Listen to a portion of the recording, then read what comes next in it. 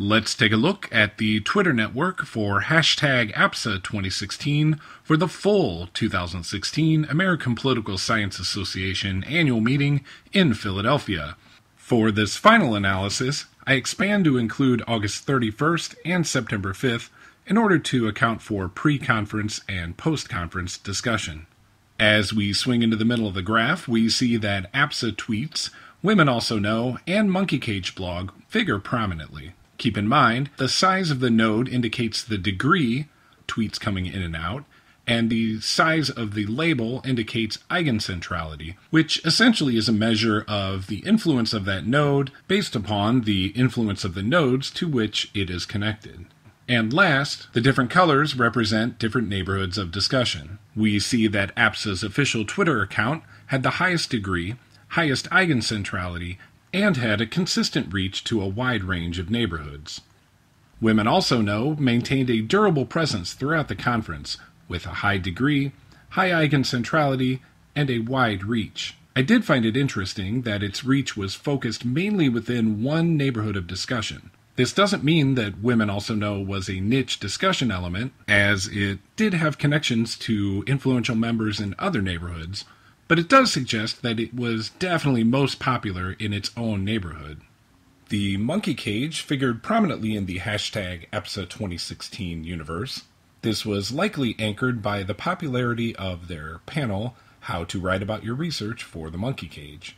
It's also interesting to note that the Monkey Cage seemed to have a pretty even number of connections to a wide range of other neighborhoods. I think this is a sign of a fairly broad appeal. Dan Dresner also appears prominently in the full graph, with a high degree and a moderate eigencentrality. This was interesting to me because he didn't figure that prominently when looking at graphs for individual days, but I suspect this had more to do with him tweeting quite a lot throughout the conference. Moving over to one of the finalists for Biggest Troll of the conference.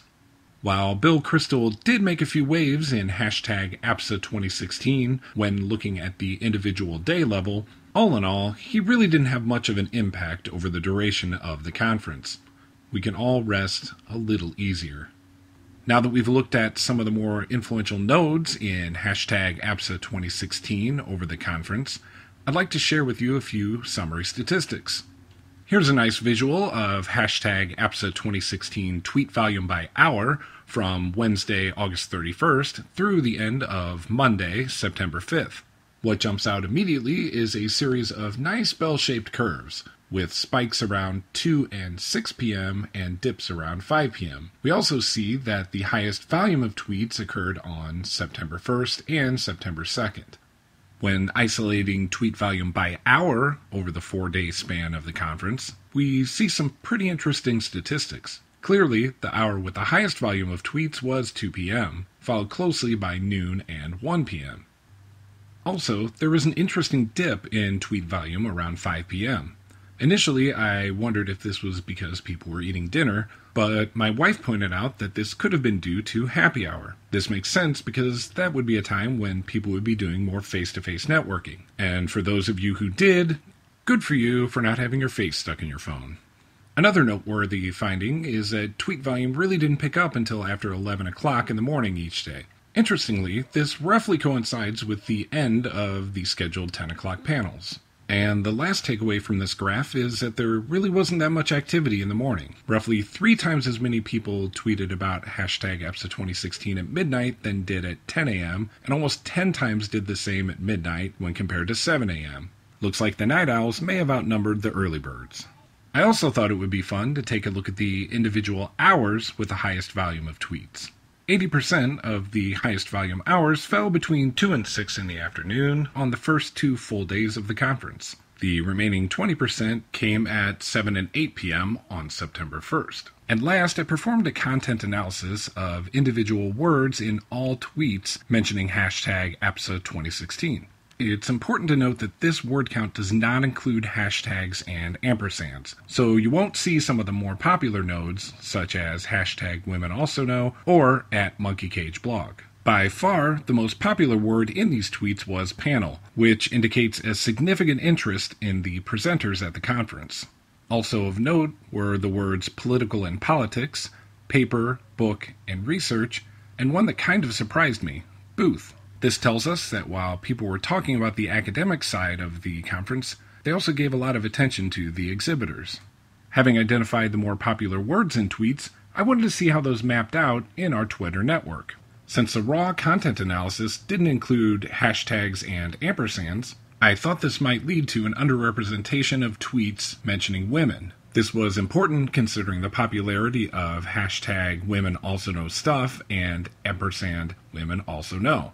So first, I isolated all tweets with the word women in any part of the message, and then highlighted those yellow. Here's a look at tweets mentioning women coming in or out of the women also know node. First reaction, those are a lot of tweets. Also, you'll note that the majority of these tweets seem to be centered around the middle of the network, with fewer reaching out to the edges of the network. One big takeaway is, tweets with the word women in them were generally concentrated amongst the more influential members in the network. Let's indulge with a quick flyby. Next, I wanted to take a look at two other pretty popular words in the content analysis. Those were politics and political. Big surprise, right? These I highlighted in teal. In contrast to tweets mentioning women, which was a central theme of the conference this year, tweets mentioning politics and political science had a much wider reach throughout the entirety of the network. This wasn't much of a surprise, but it's really cool to see nonetheless. Having highlighted tweets mentioning politics or political and tweets mentioning women, I was kind of curious about the interaction of those two types of tweets within the same network. So I combined the tweets mentioning women in yellow and the tweets mentioning politics or political in teal, and introduced a new color for tweets mentioning both women and political and politics in magenta. I thought this would be a cool way to illustrate the interaction between those two types of tweets and to see where they mapped out inside of our hashtag APSA2016 Twitter network. And finally, I wanted to isolate tweets mentioning panel, paper, and research. Since these words represented the core of our activities at the conference, I wanted to see how they mapped out in the network. After doing so, there were three things that really stood out to me. First, and not surprising, there was a high frequency of tweets mentioning these words connected to the APSA Tweets node. There was also a pretty high frequency of these types of tweets connected to the Women Also Know node. Surprisingly, very few types of these tweets were connected to the Monkey Cage blog node. I suspect this was strongly influenced by the role Monkey Cage played at the conference, specifically the nature of their panel and the types of tweets either going into or out from their node. This isn't necessarily a bad thing, just an observation.